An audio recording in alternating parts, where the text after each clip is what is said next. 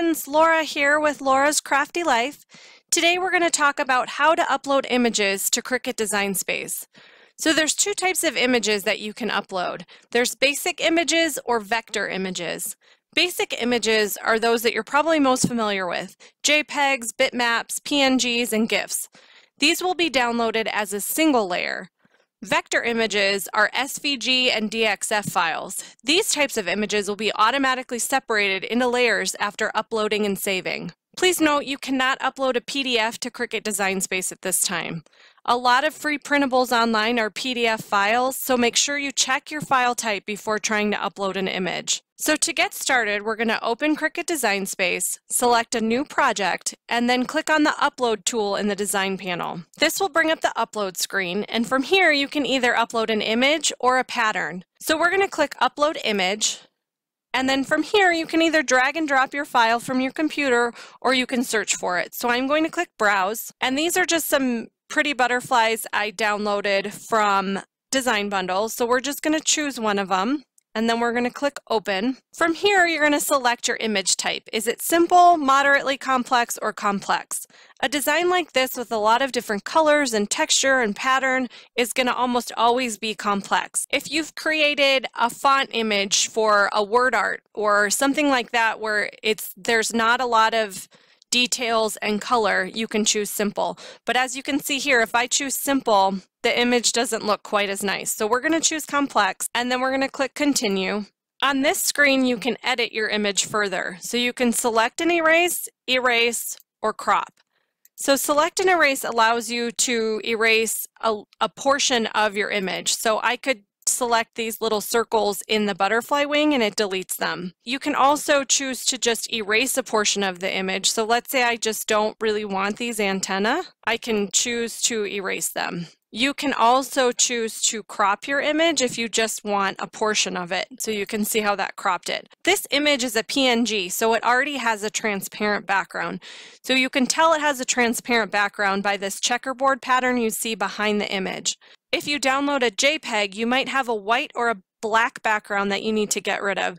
So to do that, you would use the Select and Erase tool and you click on the parts of the background you want to remove. If you want the background as part of your image, then don't do that step. So this is something to note. If you're downloading images and have a choice between a JPEG or a PNG, I would almost always choose the PNG because they come on a transparent background and there's a lot less you need to do to make the file the way that you want it to. So once the image looks how you want it to look, you can click Preview to see how the image is going to cut. So depending on your project, you may need to see how it's going to cut. And then from here, you're going to click Continue. And now you can choose whether to save it as a print then cut image or just a cut image. So if you save it as a print then cut, it saves all of the details of your image. If you save it as a cut image, it will simply be the area that's going to be cut out around your picture. You can also name your image and then type in some tags so it makes it easier to find it. Once you have everything set how you want it, you're going to click Save. And now you can see your image was uploaded to your Uploaded Images library. If you want to use it in a project, you simply click on it and then click Insert Images. This will add the image to your canvas so you can work with it like any other image you would use in Cricut Design Space. And you can see that it automatically makes it a print then cut image by the little print icon here. Many of the images that you may be already familiar with using in Cricut Design Space work like an SVG file. When you add an image from the Design Space library to your project, the multiple layers are there for you to show, for you to hide, and for you to change the color of. An SVG or DXF file works in much the same way. So when you upload your own SVG to Cricut Design Space, the layers are available for you to manipulate. So we're going to go to the Upload screen again, and we're going to click Upload Image.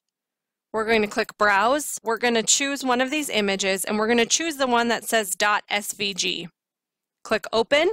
You'll notice with an SVG file, there's no edit screen. So you'll simply name your image and then add some tags, and then click Save. Again, to use it in a project, you're simply going to click on it and click Insert Images. So you can see with the SVG file, each of the different design elements shows up as a separate layer. So you could change the color if you wanted to cut this out of different colors of vinyl or iron-on for your project, or even cardstock. You can also choose to hide parts of the design. So as you can see, an SVG file tends to be a little bit more versatile in the ways that you can work with it in Cricut Design Space. The last thing I want to show you is how to upload a pattern to Cricut Design Space. So in this case, again, you're going to click Upload Pattern, then Browse. I'm going to choose this butterfly pattern that I got from the Hungry JPEG. You're going to click Open. From here, you can name your pattern.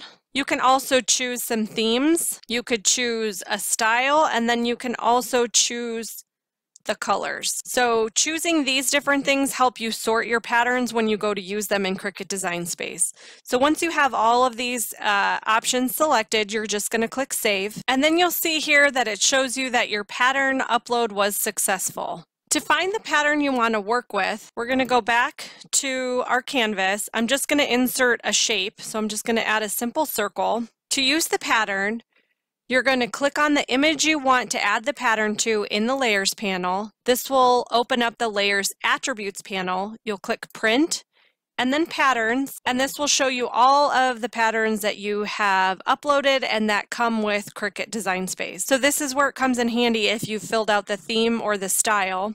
You can also do it by different cartridges. So if you're using a cartridge and you need a pattern to match the things that you're using in the cartridge, this works really well. So if we select the one that we just uploaded, this butterfly one, you can see that the circle is now filled with the pattern that we uploaded. One of my favorite ways to use the pattern fill option is when I'm creating stickers for my planner. And I wanted to say, please be sure that you're not violating any type of copyright regulations when you're uploading images. In general, most images are okay for personal use. However, sometimes this isn't the case. If you have a question about whether you're allowed to use an image, you can contact the owner of the image.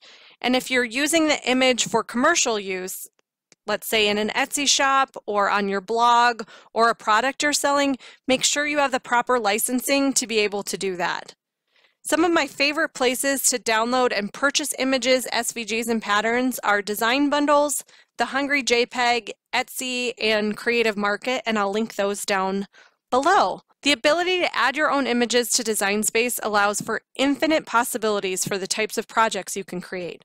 Whether you're creating your own images or purchasing them, you have a lot more options for truly customizing your projects beyond what is available in the Design Space app. Thanks for watching, and make sure you subscribe to my channel and check back for more Cricut Design Space Basics tutorials.